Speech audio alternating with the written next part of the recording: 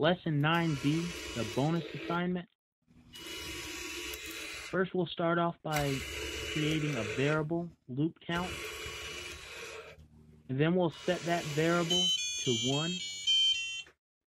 We'll make an if statement using the equal operator.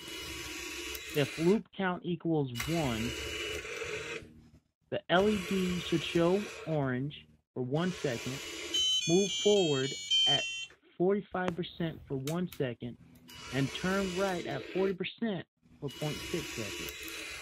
Change loop count by 1. Duplicate the if statement and change the loop count to 2. And also change the LED to red.